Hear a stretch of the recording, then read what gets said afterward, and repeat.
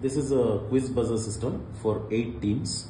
So quiz can be conducted for 8 teams using this unit, and this is the connections for the 8 teams, that is the bell switches, and on the other side we have a sequence and a reset connection.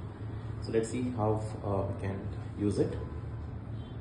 So if I press 4 just together, okay, so 5 is the first one to press, and if I have to check the sequence, I can press this and the next one and the next one.